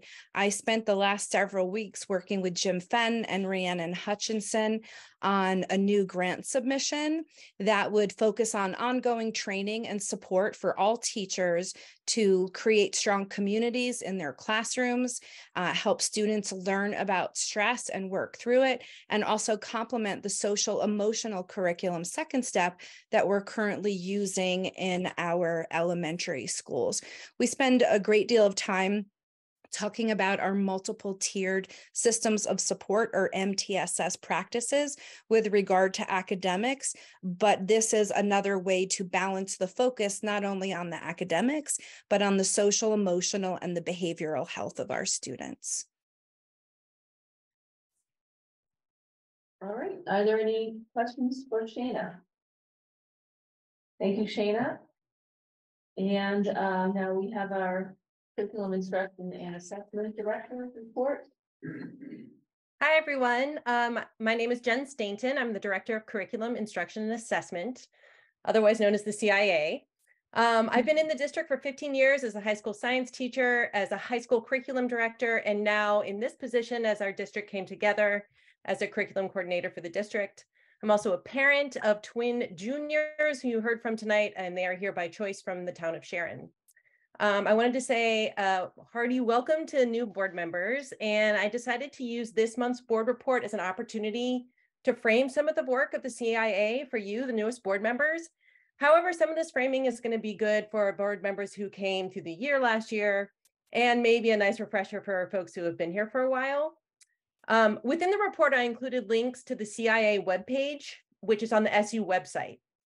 And within that page, you can find all kinds of great information that's helpful to you as a board member, as people from the community come and speak to you around questions they have related to anything related to curriculum instruction or assessment. I also provided information about our district's literacy goals and direction. So this year, all teachers, principals, interventionists, and special educators in grades pre-K to 4 have been engaging in over 70 hours of job-embedded professional development around the science of reading with our very talented literacy instructor, Julie Brown. This is one of the many actions we're taking to reach our goal, and our goal is to have 90% of Windsor Central Supervisory Union students proficient or above proficient in reading by the end of grade 3, and to remain proficient or above beyond grade 3. We're in the midst of a selection process for our new ELA curriculum. And as Sherry mentioned earlier, a redistribution of teaching time to ensure any new curriculum has a precious resource of time to help ensure our literacy goals are met. In the report, I also provided links to our mission, vision, and goals for mathematics. Our math mission is to cultivate mathematicians who believe that math is logical, useful, and that perseverance will lead to mathematical success and joy. And to that end, this year, teachers of math in grades 5 through 12 are creating district-wide math agreements for instructional alignment. And they're using a core resource titled the Math Pact. And that's being led by our district math facilitator, Patty Kelly.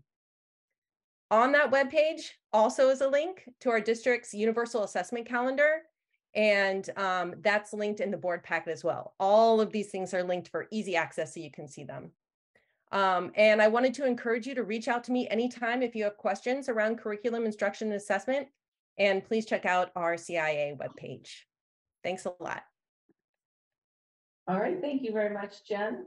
And before the students, yes, sorry, yes. Jen, I'm just looking at the 90% goal for literacy. I think just could you ground us on maybe where we are and how bold of a goal that is? It's a really bold goal. We are not near that just yet. However, that goal was written by our teachers who really want to make sure we get there. And they feel like the training they're receiving from Julie Brown is an excellent step towards that. Great. So we have this is, okay, you want to hear something really sad. We have the second highest literacy rate in the state with a proficiency rate around 65%. Okay, so that's like you know, and you know, we can talk about, you know, the NAEP scores around 50, like half, and myself and Julie and Audrey were at a film Saturday night talking about how appalling it is in the United States that we have such low proficiency rates. So it's bold. We're going to take a step. We're going to changing our practices. We're changing our curriculum. We're not waiting for the Agency of Education to tell us how to do it because we know how to do it. And we are going to be a leader in the state in terms of proficiency, both in literacy and mathematics. And that's where we're putting, you know, if you want to know where we're putting our ESSER money beyond facilities, it's in making sure that our students, and it addresses, equity addresses student behavior. If you don't feel like you have the skills to be successful in your class with literacy and mathematics, how do you belong? And that's where we're at, and that's how we're moving forward. So it's exciting. And, you know, I've got a great team with Jen and Audrey and Julie and it's just a powerful team that are as committed to hitting that goal. And that's how we are serving our communities and serving our students to make sure this happens. So awesome. We like bold goals. Quick question. Yes. Jen, can you talk about why the state dropped SBAC testing? It's been around for a while. My kids have gone through it a bunch of times. So what exactly happened there? Why did they just drop it? I actually think Raph could speak to that more because he's interacted with the AOE more than I have about it. I don't really know. What they've said is that they believe that this new test, Cognia, will have better equity measures and incorporate equity into it more. That's all. You know, there's some stories that, you know, SBAC gave everybody a great deal to begin with, and the costs were going to go up really fast. I mean, there's lots of stories running around, and districts really didn't know. We didn't know till what, November? Yeah, it came very late. I think we found out in October, November that we weren't going to be doing this back, and we received the manuals for the new tests about 2 weeks ago, which is about 4 months or 5 months after we normally expect. I can add a few details to that as well, because we were just getting the special education staff ready to prepare the student IEPs for this. And in a quote from Dan French, the Secretary of Education, he said that Cognia's approach to diversity, equity, and inclusion in the development and implementation of assessments aligns with Vermont's values, and the accessibility and user experience of their testing resources will make working with the assessments easier for students, families, and educators, Some other details were that there will be multiple translations and accommodations for all types of learners. There will be a diverse group of reading selections and authors for the exam passages where there were not in the past. And also of note, there will be one assessment in each area for ELA, math, and science, when in the past there were 2 separate assessments for each of those areas. And they also expect that the test is expected to be shorter than the SBAC, but they won't know that definitively until the students are actually taking the tests this year. Thank you. All right, well, state does love its tests. That's through quite a few generations myself. Okay, before the student representatives to the board make their report, I wanted to just say that recently the school board chair, I think Ben, you got it as well, a letter from a student in Windsor who was asking all school boards in the state of Vermont to make sure that there is student voice represented at the table. And he was hoping to get a lot of momentum around that. And I don't know where it went, but after thinking about that quite a bit and recognizing how much time Aiden and Owen have given to this board and how much we've appreciated them, I thought that we could take a step here at our board and appoint them as official school board members.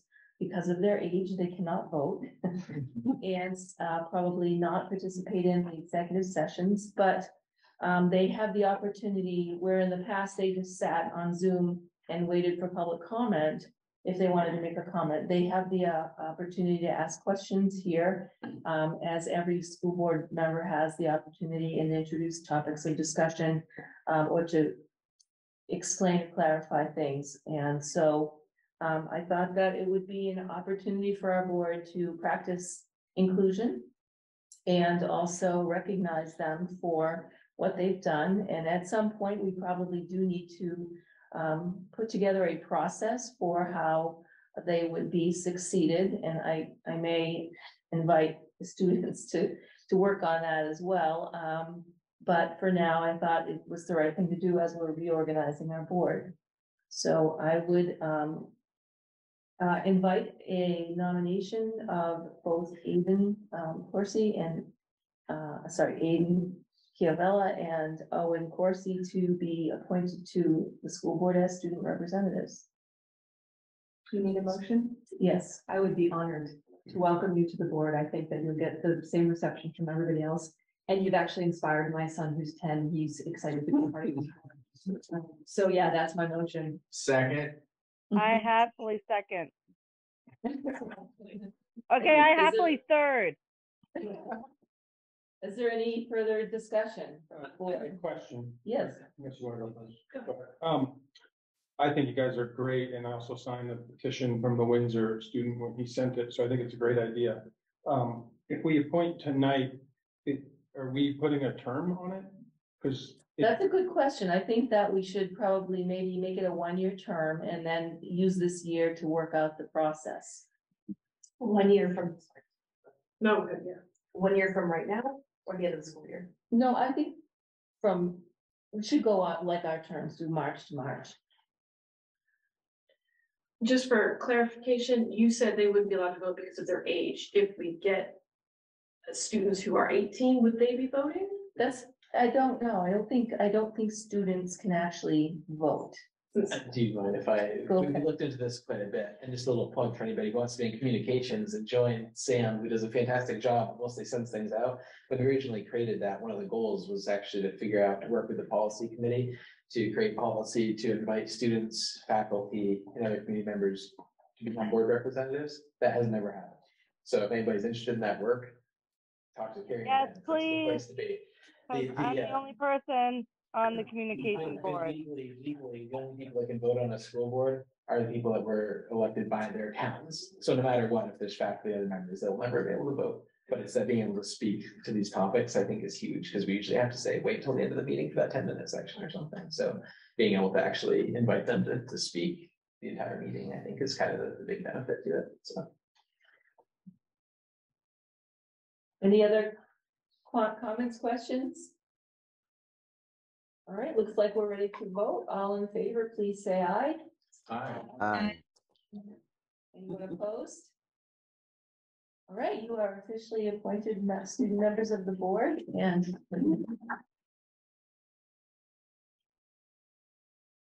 to have you here, and now you may give your report. All right, I'll start off. I'll just start by saying thank you, Carrie, and thank you, everyone.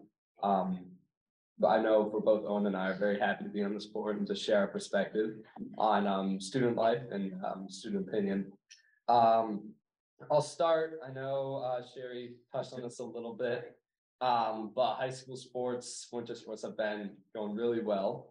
They're pretty much over, besides I feel like some of our athletes are going to outside of school competitions. We've had a lot of successes and a lot of championships, and we're really proud of that. And that makes way for our spring sports season starting, where a lot of teams are meeting to organize seasons, organize fundraisers. And it's really great to see that go in motion. Also, the student council, there's been some good events the student councils are hosting. We have a Best Wednesday assembly, I believe, this week. Owen can correct me if I'm wrong. We will also be having a lip sync battle coming up in the next few days. We had that pre-COVID, but that was kind of shut down when we went into lockdown, and we're starting that back up again. It's just good to see that start up, and a lot of students are very happy and have high morals about that. The third quarter ends on Friday, March 31st, and a lot of students are preparing for SATs, AP exams. I would say SBACs, but that is not around anymore. So yeah, there's a lot of academic, big academic crunch coming up, and a lot of students are getting prepared for that. And just to finish off my part, some high school, middle school students, including Owen and myself, have been working on presentations for students in our district and beyond. I know coming up, we have a presentation to the Vermont Association for Middle Level Educators.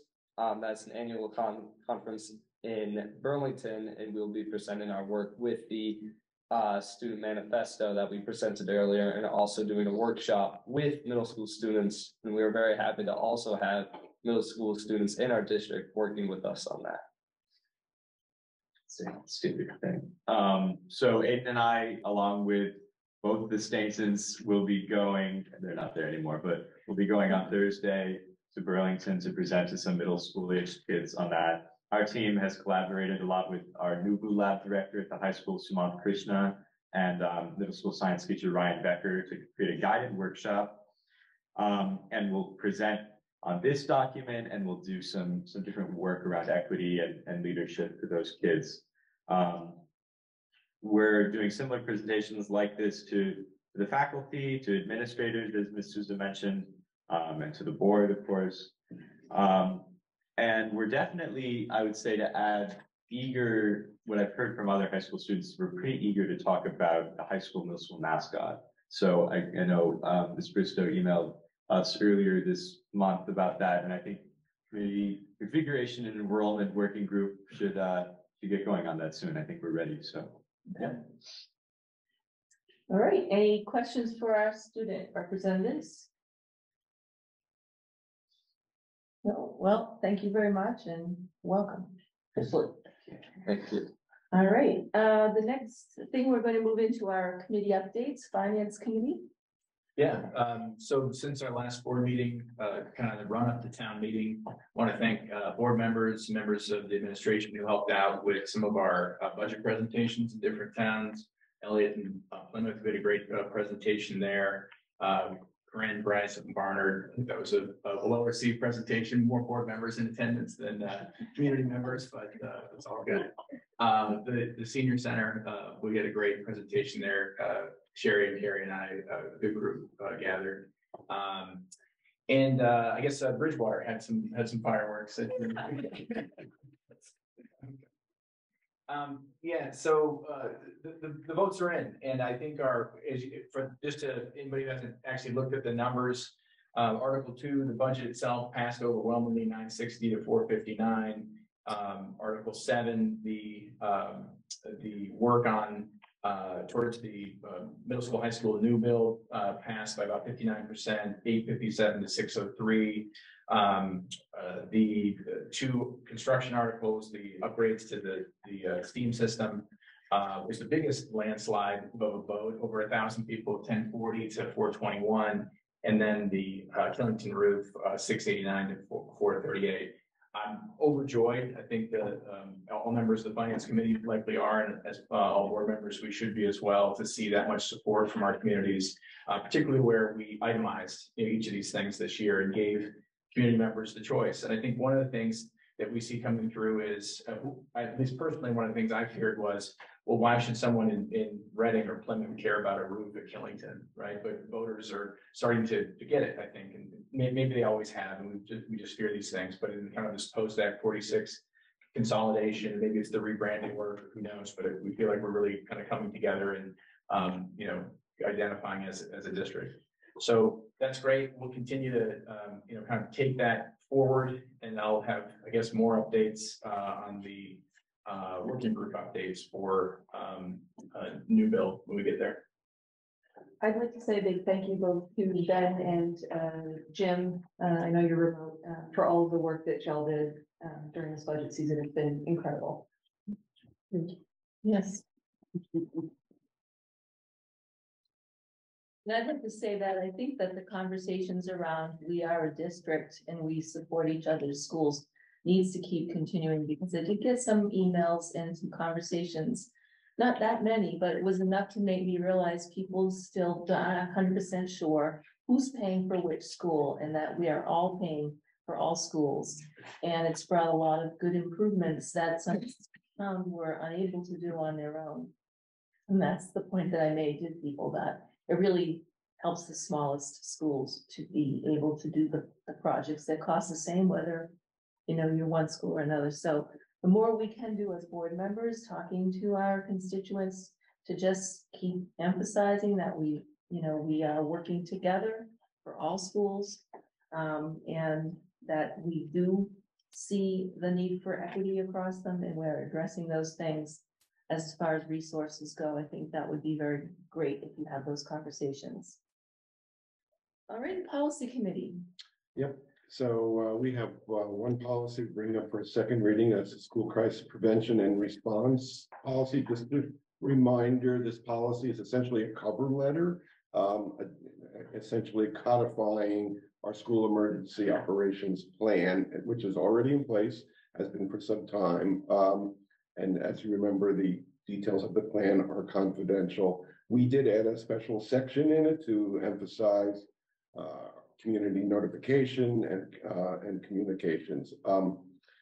So this second reading has a couple of wordsmith changes, just having to do with medical, just a couple of terms, medical response agency, drills and exercises, and use of the word students. I would like to present it for a third reading for next month, so that we can go over some more wordsmithing and clear up any misperceptions or ambiguity. So we would like to bring it back one more time, and hopefully work on our policy committee next week. And is your intent that we will vote on it at the third reading? Or would we wait until the next? We can try. Okay. That is the intention, to get it all. I mean, we just would like to make sure we have everything, everybody's happy with it. But we're getting there. But I would like to present it tonight, because we had these, I'd like to move it forward with the things that Hannah suggested. So, yes. Well, it sounds like you're pretty confident there's going to be changes. So no, there may not be changes. So it's all an assumption. to adopt at the next meeting. If we can get a second, if we can, and then if we decide not to, we can always push it again, Okay. but if we don't do that. That's we won't- we reasonable. won't No, have it to has to do with the fact that I know what that also is in store at the policy committee, and if we get into a lot of wordsmithing on it next time, it's gonna be difficult, but. And just an thinking of aside, time, so I brought it to the leadership team. Principals had some questions. So I encourage principals to attend the policy committee next week. So there was an opportunity to have a discussion between the policy committee and principals. And I think that was the piece. And rather than me being the person in the middle, I really felt that that conversation was important. So that's fine. If you, yeah, we can get, if we can't make it, then we'll table it and bring it back another time, but that's a good suggestion. Thank you. I'll second. Can you tell us, since we have new board members and myself as well, how can we best support you to get it to a good space for the next meeting? Because it sounds like you want suggestions, but maybe not wordsmithing edits so that we're digging into the weeds of which words to use. I think we just have to look at it globally. I mean, we'll discuss it at the meeting, but I think we just have to look at it globally, that it is not intended as a micromanagement policy. It's a global policy. It is not intending to supersede anything that is in a handbook or the judgment of any principal or anything else. It's really just an overarching policy, and it's using terms that are actually suggested by the crisis policy of Vermont. The terms are verbatim. We just changed a couple of other things, and your changes were, just. So particular. No, that was fine. That's fine. But it's not. I think that's the main, and I think that's where we're gonna talk about at the policy committee, that it really is an overarching policy, and it's not superseding anything else. Thank you. Yeah. All right, so we probably need a motion, don't we, to? We have a motion. It was second. We can call the question. All in favor? Aye. Okay, very good. Buildings and grounds. Evening. For new folks who don't know me, I'm Joe Goldie, and I'm the facilities director here for Windsor Central. Just a brief update. Last week, we completed our final 3 assessments of all our buildings. So the state has come through, audited and assessed all our buildings. We hope to have a report on all our buildings soon. They issued a preliminary one and needed to go back for some revisions. Hope to have that in the next few weeks. Thank God we passed. We got the funding for our 2 projects. So I'm excited. We did sign contracts for both of those projects. And over the next few weeks, I'll be meeting with the contractors. We'll be doing the new roof and the system upgrade here at the high school. And we'll get a schedule and get the ball rolling. We have a very small window to get both of these projects done. So it's crucial that we get our ducks in a row. That's all I got for this evening. Can we have a motion to send Joe home?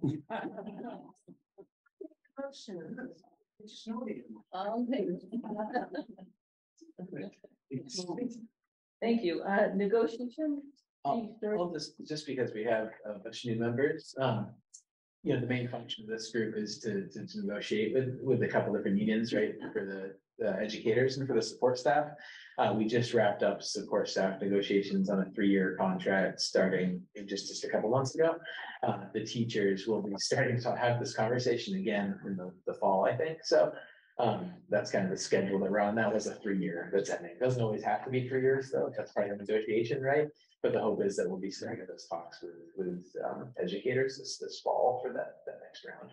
Hopefully sooner rather than later, actually, so we can budget accordingly. So we've had some preliminary emails just to start that planning process. And that is a committee, a working group that does need members, along with Sam. Poor Sam up there all by herself on the communications committee. He comes. Yeah, no, I mean, it hasn't been a lot, but if you guys want to add more to it, then yeah, I'd love to have more people on the communications committee, but I think that it will become bigger because of the need to communicate. So the new build and that type of thing. So those people that love words and enjoy putting together bursts of information that go out various ways, that's a great committee for people like that. So Are there any working group updates, other working group updates? I'll do it for new build. We actually haven't met as a new build committee in a year. There really hasn't been much to meet about without any funding, but now that there's funding, there's lots of reasons to meet.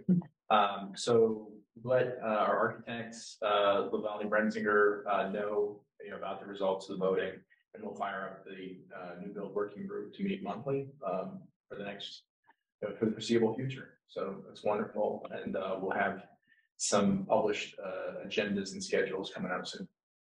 And you'll be looking for a board member or two? I think so. Yeah, maybe.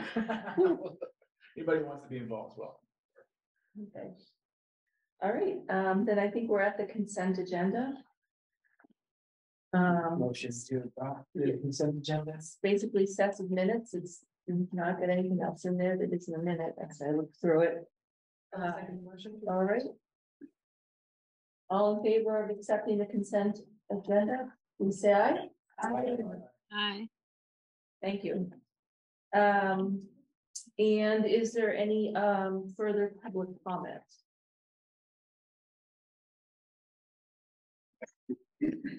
Ray. Oops, sorry.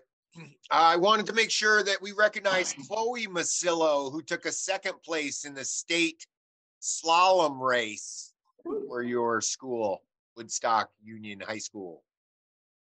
Yes, thank you. Thank you. Thanks for that, Ray. Then at this point, we will be going into an executive session to discuss student matters and make the motion. Enter an executive session. Okay. All in favor of going into executive session? We will be excusing some folks at this time. Now, all right, we are now back in session at 9:37 p.m. I do have one thing to say, like now that we're out of executive session, before we get out entirely. And maybe I need to just address this to policy, maybe I need to attend the next policy meeting.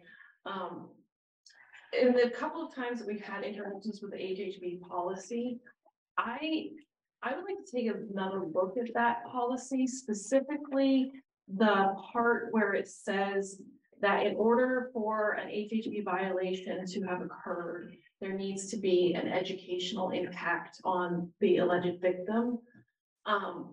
I feel like that should be broader, because just looking at grades and attendance does not encompass the whole person, and bullying can happen to very high performing students, and they're still just, crumbling inside, and we need to support that as well. So I want to say that we haven't been using a very strict interpretation of HHB to try to ignore victimization, but I want to make sure that that never happens, that we're just like, well, sorry, your grades are fine, your attendance, so we don't have to do anything about this. That's just no one out there. And it might be good for administration to talk about how that's interpreted. So there's the law, and then what's the interpretation of that law when investigations occur. And HHB, so what was approved is the actual law in the state of Vermont. So that was not written by our policy. It was approved as a VS Vermont School Board Association recommended policy. What about questioning the again, I'm getting too tired to read, but that's exactly it. So procedures that are associated with a policy. Yeah. It might be more worth it to look at those if the policy is just a legal document more than anything. I think I do need to say that we took no action in executive session. And now we could have a moment of reflection on our meeting tonight, Ben. I just want to say nice job to new board members, Josh, Brian, actively participating, Mary Ann, good comments. John, I know it's coming. I know it's coming. We typically end earlier than 9:40. Yes, we do. Think we need a motion to adjourn? I will make that motion. Second. All in favor of adjourning? Drive safely. I was looking at it. It's coming down. No, sure. Not really gathering on.